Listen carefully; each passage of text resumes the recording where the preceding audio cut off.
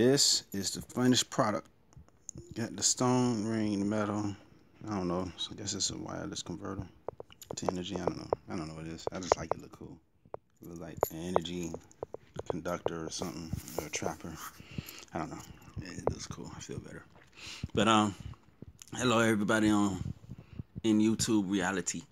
All right. This is gonna be the funniest video. I know I kind of just got up.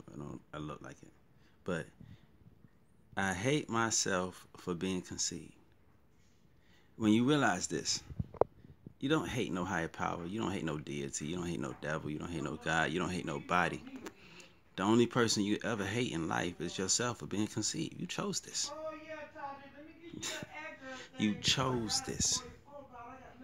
If consciousness is eternal, it's before you and after you, and you're not consciousness, but rather weaved into it, woven into it, you can only hate yourself. So, is there any love for yourself? It's like we go from life to life, hating it, focusing on it. And the more you hate something, the more you concentrate on recreating it, because that's what you know, that's what you have studied, that's what you grow. So be careful what you hate, unless you're sure you don't have to focus on it no more.